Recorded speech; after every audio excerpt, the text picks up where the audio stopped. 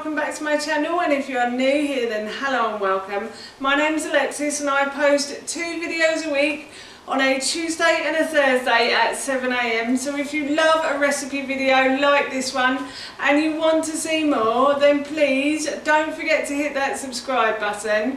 And now I'm going to share with you how to make my delicious mint, lavender and lemon balm tea. As I just mentioned, today I want to share with you how to make my delicious mint, lavender and lemon balm tea. Now this recipe is really easy to do and I love a herbal tea. I know there are a lot of people out there who aren't so keen, but I really enjoy herbal teas. I've been growing these herbs in my garden this summer, and during the summer I decided to throw them into a cup and add hot water and see how they tasted, and the results were amazing. So I'm going to be having the last of them today, and while I was making this tea I thought I'd share the recipe with you. So here is how to make my delicious mint, lavender and lemon balm tea. For this recipe I have been out into my garden and I have picked some lavender. So I've just picked 2 stalks with the flowers on.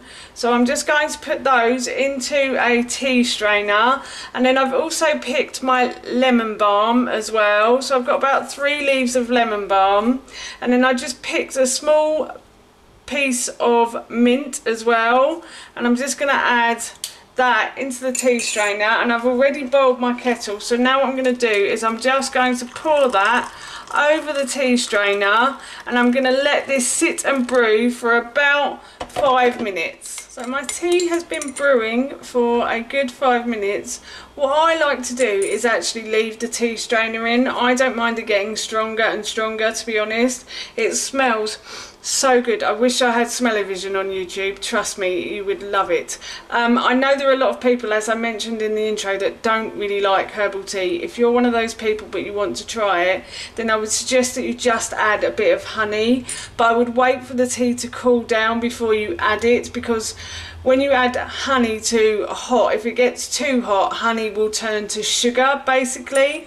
So yes, I'm off to enjoy this now. That's how you make my delicious mint, lavender and lemon balm tea, and that recipe I will link in the description box below for you. As I mentioned earlier, I'm going to be having a little sit down and a relax with this drink now, and I'm really looking forward to it. It smells so good.